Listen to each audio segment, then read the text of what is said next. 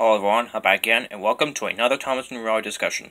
And today, we're not going to be discussing an engine, or a piece of rolling stock, but a road vehicle, and it is...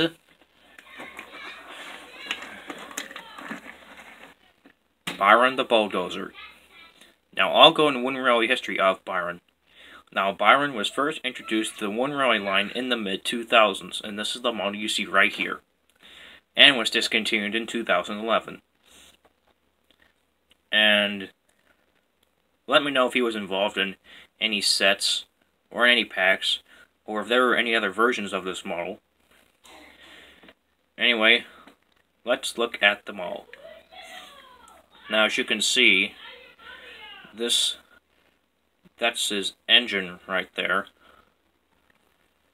And right here he's got the caterpillars, kind of like with Terrence and Thumper, and they do roll,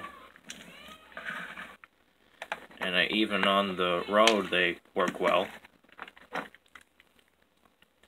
As you can see, he is number 18. That's his cap right there, and the cool. By the way, this is made of plastic, and the cool feature on this is you press the top, and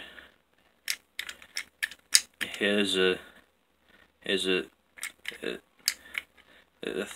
thing, whatever you call this, goes up.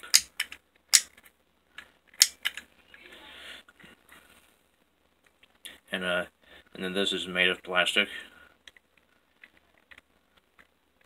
And nothing on the back, minus the magnet just in case if he needs to get towed. Same thing on the other side. Then we'll look at the front. And the face is accurate to the TV show. He's got this thing. I'm not sure what that's for. And this part right here, it kind of moves right there. So it's probably not going to come off, and I hope it won't come off, or otherwise there'll be trouble. And on the bottom it says Byron, and he's got the recall code, and he's got 2 screws on the bottom to hold this and this part together.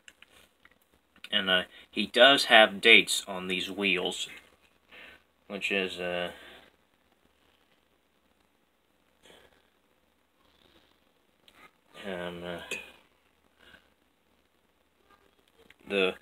wheel says 2006, which is weird considering the fact that Terrence didn't have a date on his wheels. Neither did Thumper. And that is it for this discussion, and I'll see you later.